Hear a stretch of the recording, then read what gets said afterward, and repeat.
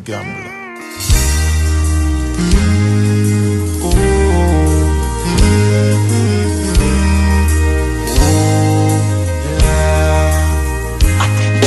On a warm summer's evening, on the train bound for nowhere, I met up with the gambler.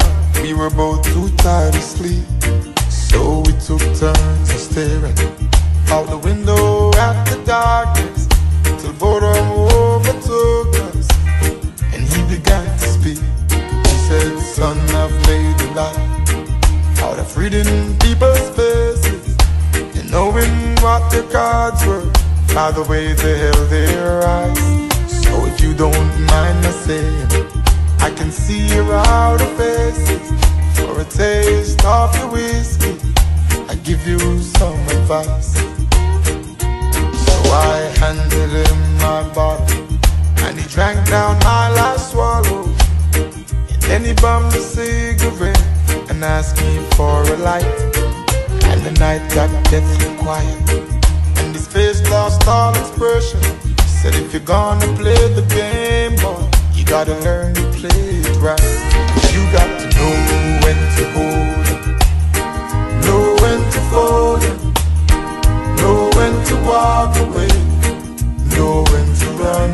You never count your money sitting at the table. There'll be time enough to count when the deal is done."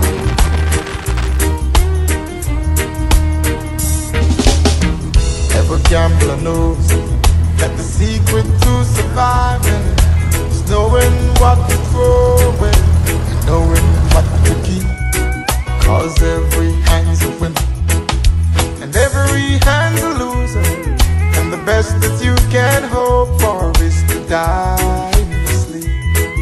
And when he finished speaking, he turned back toward the window, crushed out a cigarette, faded off to sleep. And somewhere in the darkness, the gambler, he broke even. But in his final words, I found an ace that I could keep. You got to know when to hold it, know when to fold it, know when to walk away, know when to run. You never count your money while sitting at the table.